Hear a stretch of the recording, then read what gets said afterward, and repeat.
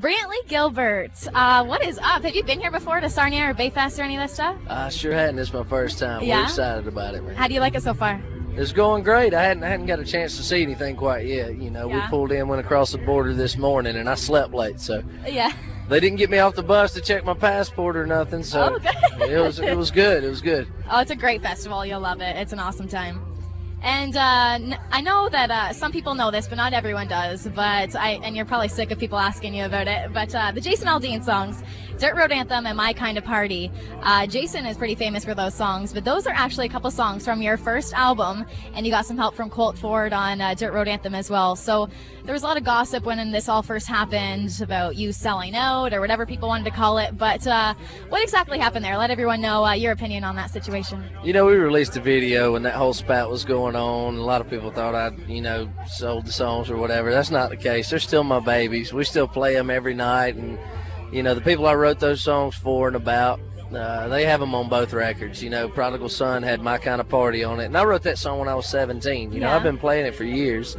And Dirt Road Anthem, really, I felt like, and we discussed, releasing that as a single. And, what we come up with was, it was a very controversial song. And I didn't know if we were at a point, they were still calling us a new artist. We've been around for 12 years and kicking this thing for 12 years. But I guess as far as radio and corporate things are concerned, we're still new. So I didn't know if we quite had the ability to take it, to push a controversial song like that through.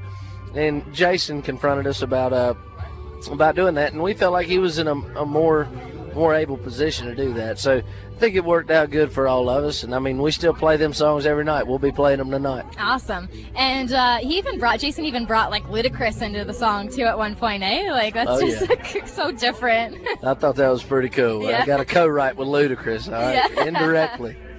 All right, and another awesome song of yours, Country Must Be Countrywide, and we heard it during a sound check. You sound amazing, and it's such an awesome, it's a well-written song, and all of your songs are. It proves how well of a songwriter you are. So how does the writing process work for you?